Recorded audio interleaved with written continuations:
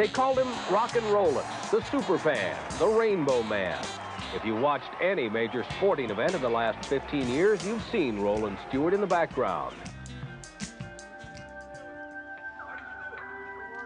Known to millions of people as the bearded guy with the rainbow-colored wig, who holds up signs at sporting events that read, John 3:16. He has become somewhat of a celebrity. Other than that, we don't know a whole lot about the guy. He travels around the country, going from place to place, and just shows up at major events.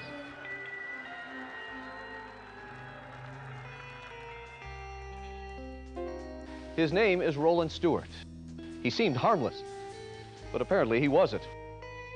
He is wanted, armed and dangerous, and the feds say he's got a hit list. Mr. Stewart, why did you do it? Why did you do it? Get the word out for Jesus Christ. We're living at the end of the age. Will you get harder? Come back to him, John 3:16. Guys, come back. Kind of went overboard, buddy.